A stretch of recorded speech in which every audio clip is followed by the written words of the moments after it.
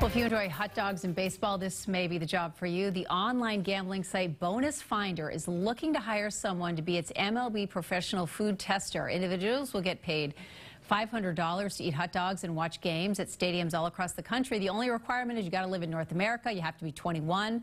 You can apply on bonusfinder.com. A winner will be chosen May 5th.